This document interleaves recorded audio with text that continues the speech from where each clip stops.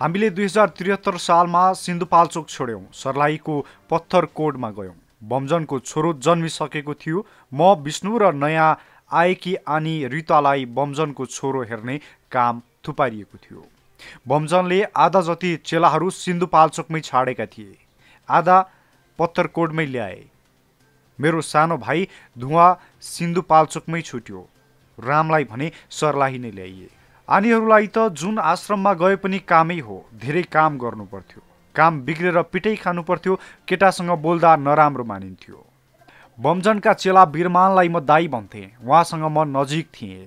बमजन किन उसलाई दाई भनिस् भन्दै थर्काउँथे। उसँग किन बोलिस् भनेर कराउँथे। हामी पत्थरकोटमै हुँदा बमजनकी श्रीमती दीपशिखा काठमाडौँ गएकी थिइन्। विष्णु पनि उनैसँग गएकी थिइन्। पत्थरकोट आश्रममा म र रिता मात्रै भयौँ। बमजनलाई खाना पकाएर खुवायौँ। उनको घर र भान्साबीच आँगन थियो। रिता र म भान्साको भुइँमै सुत्थ्यौँ। सुतेको केही समय भएको थियो। त्यही आँगनबाट बमजनले गङ्गा बाहिर आऊ त भन्दै बोलाए। म त केही भएछ क्यारे भन्ठानेर उठे।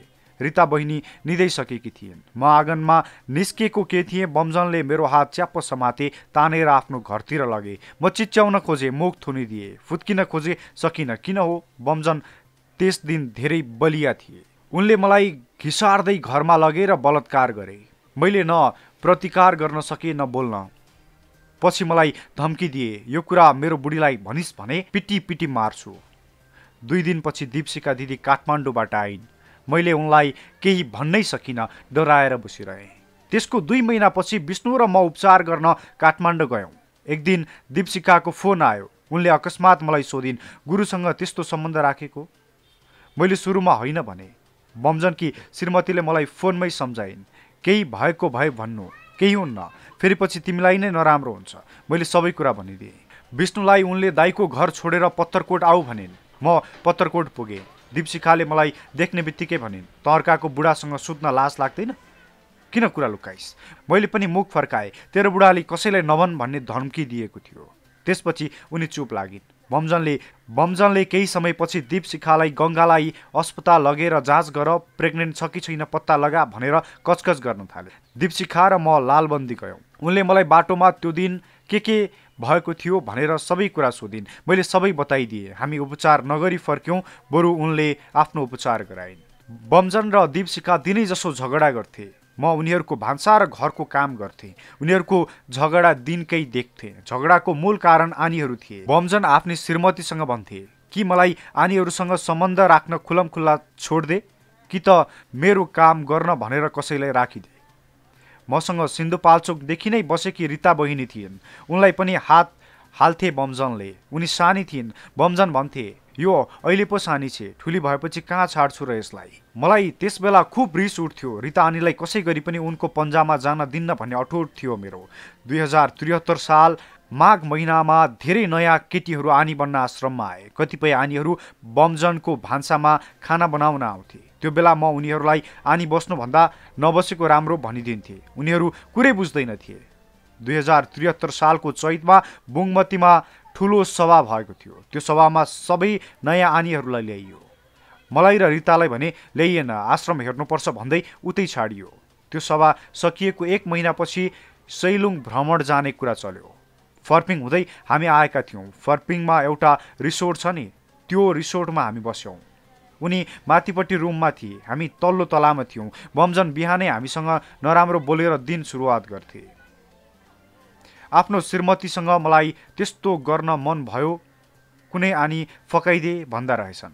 त्यो बेला मलाई केही काम छ भनेर माथि बोलाए। उसो त हामी उसको छेउ पर्दैनथ्यौँ। काम नै छ भनेपछि जानै पर्यो। ऊ बेडमा ढल्किएको थियो। इसाराले नजिक बोलाए। डरले म हतार हतार फर्किएँ। हामी दोलखा चरीकोट हुँदै सैलुङ गाउँ पुग्यौँ। त्यहाँको एउटा घरको माथिल्लो तलामा बस्यौँ। पुगेको अर्को दिन बिहान कौसीमा म दीपशिखाको कपाल बटार्दै थिएँ। पछाडिबाट आएर बमजनले मलाई चलाए। मैले मुख छाडिहालेँ। त्यो बेला त म बमजनसँग राम्रो बोल्न छाडिसकेको थिएँ। तैँले मलाई मुख छाड्ने हो? उनी रिसाए। तैँले मलाई किन हात हालिस् त? मैले ओठे जवाफ दिएँ। त्यसपछि फेरि उनले मलाई पिटे। उनकी श्रीमतीले गाली गरिन्। भनिन्, पिट्नलाई यही गङ्गा मात्रै छ? उनले रामेछाप पुगुन्जेल त्यहाँको कुरा झिकेर न्यु खोजिरहे। मैले भनिदिएँ, तैँले मलाई राम्रो गरे पो म पनि राम्रो व्यवहार गर्छु। सर्लाहीमा भएको बेला म एकपटक टाइफाइड भएर सुतेको थिएँ। बमजन मेरो कोठामा आए। त्यस बेला पनि सम्बन्ध राखौँ पो भने। मैले हुन्न भने। 2074 वैशाख महिनामा मैले सबै नयाँ आनीहरूलाई बमजनका बारेमा भनिदिएँ। म उनीहरूलाई सतर्क गराउन चाहन्थे। कतिले पत्याए, कतिले पत्याएनन्। उनी पछि सिन्धुली फर्किए। सिन्धुलीबाट बेला बेला मलाई फोन गर्थे। आनीहरूलाई फकाएर मेरोमा ल्याऊ भन्थे। म तेरो बानी अझै सुध्रेको छैन है भन्थे। त्यसै बेलातिर हो दीप्सिका दिदीको खुट्टा भाँचियो। पछि बुझ्दा थाहा भयो सिन्धुलीमा बमजनले नै हाकेको गाडीले श्रीमतीको खुट्टा किचिदिएको रहेछ। दीप्सिका दिदीलाई काठमाडौँको मेडिसिटी अस्पतालमा उपचार गर्न ल्याइयो। उनी 1 महिना अस्पतालमै बसिन्। त्यस बेला पनि बमजन मलाई फोन गरेर आनीहरूलाई फकाइदिए भन्दै तनाव दिइरहन्थे। त्यसै वर्ष पुस माघमा हामी सिन्धुलीको आश्रम सर्यौँ। त्यहाँ पनि उनले मलाई आनीहरूलाई फकाइदिए भनेर टचर दिइरहन्थे। मसँग रिसाएर कहिले चप्पल लगाउन दिँदैनथे, कहिले स्वेटर। उनकी श्रीमती दीप्सिका अब काठमाडौँ बस्ने कुरा चल्यो। छोरालाई पढाउन, उनको स्याहार गर्न काठमाडौँ जानुपर्ने भयो। बमजनले मलाई नै काठमाडौँ जान दबाब दिए। कि काठमाडौँ जा कि फर्केर घरै जा भन्न थाले। मैले जान्न भनिदिएँ। नयाँ र कलिला आनीहरूलाई उनले आँखा लगाएका थिए।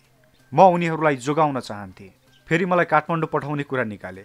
उनले मलाई टाउकोमा लाग्ने गरी टमाटर ल्याए। मलाई झोक चल्यो। भनिदिएँ, तैँले नयाँ आनीहरूलाई ताकेको छस्। यी आनीहरूलाई मलाई जस्तो त गर त, अनि थाहा हुन्छ म तँलाई के गर्छु। उनले भने, यो चाहिँ खतरा निस्कियो।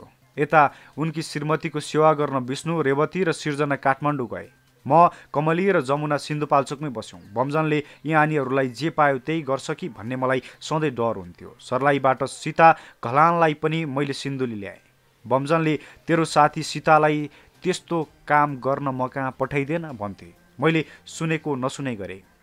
उनले धेरै किचकिच गर्न थाले। सल्लाह गरेर बमजनलाई नसोधी हामी 4 जना केटीहरू सर्लाही गयौँ। सबै आनीहरू सर्लाही गएको थाहा पाएपछि उनकी श्रीमती काठमाडौँबाट सिन्धुली आएछन्। हामी सबैलाई बोलाइन्। हामी 14 जना आनीहरू गयौँ। उनी काठमाडौँ फर्किन्। एक दिन बमजनले आफै कमलीलाई भान्सामा काम गर्ने प्रस्ताव राखे।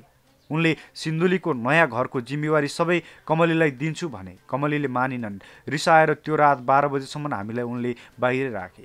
सोझी सानी र पातली केटीहरूलाई फकाएर बमजन भान्सामा राख्न खोज्थे।